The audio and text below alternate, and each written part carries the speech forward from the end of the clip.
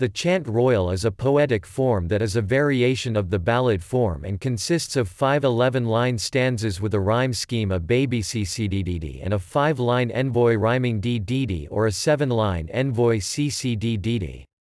To add to the complexity, no rhyming word is used twice. It was introduced into French poetry in the 15th century by Christine de Pizan and Charles d'Orléans and was introduced into England towards the end of the 19th century as part of a general revival of interest in French poetic forms.